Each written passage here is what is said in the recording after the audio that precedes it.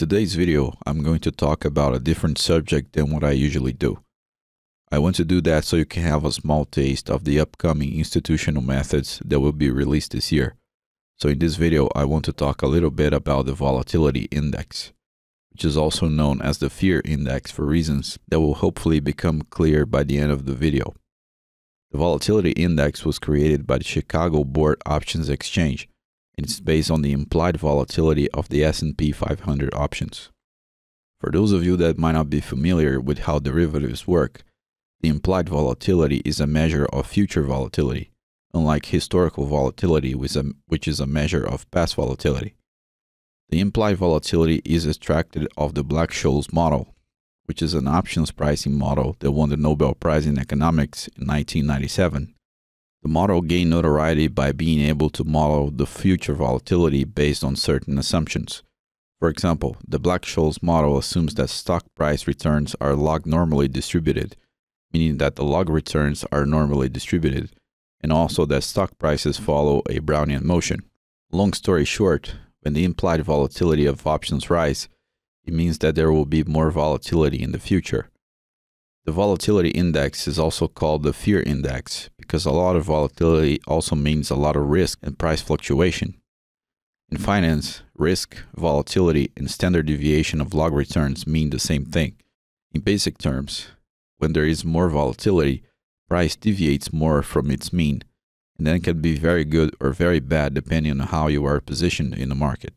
To give you a practical example of this, take a look at the daily Volatility Index of this year. The sharp rise began at the end of February, which was when the world started to realize that there was going to be a global pandemic and that it would deeply affect the economy as a whole.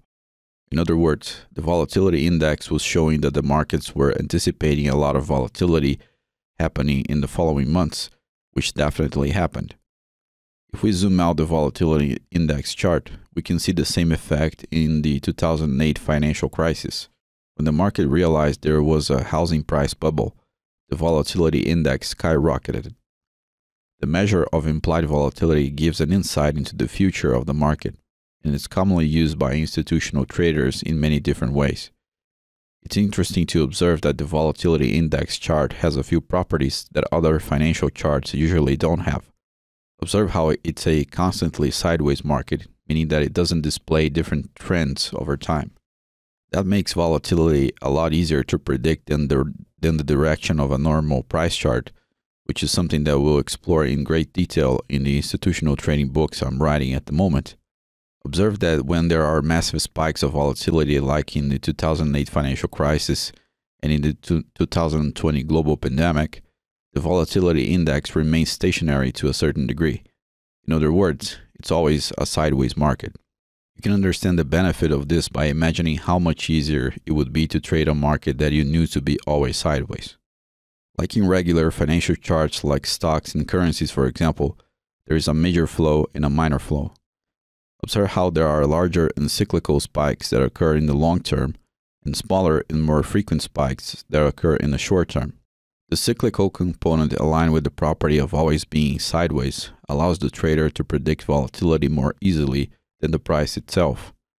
Let's look at a simple example in recent times.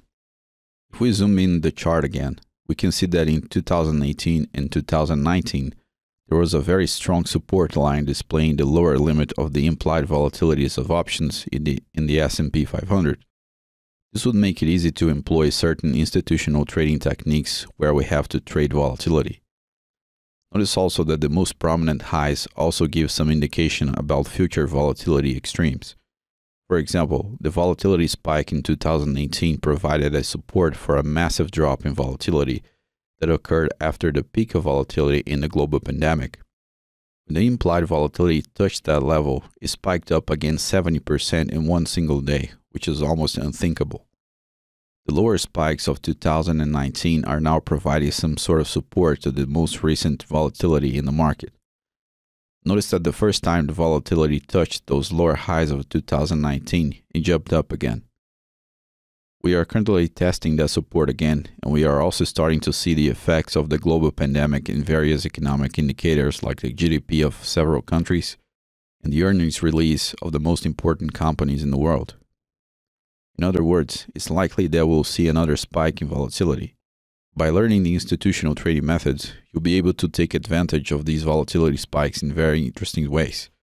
Once again, it's a lot easier to deal with volatility than it is to deal with price itself, because volatility has a few interesting properties that make it more predictable.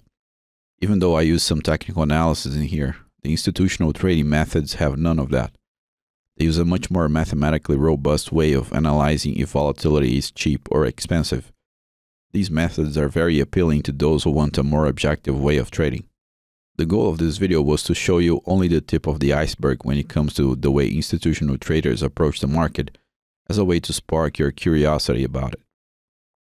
There are many ways of trading, of course.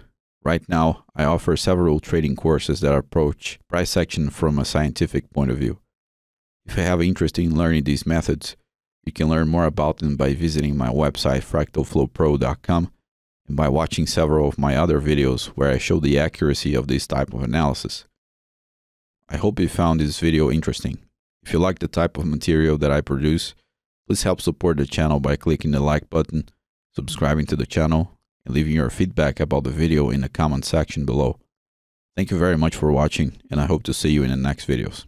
Take care.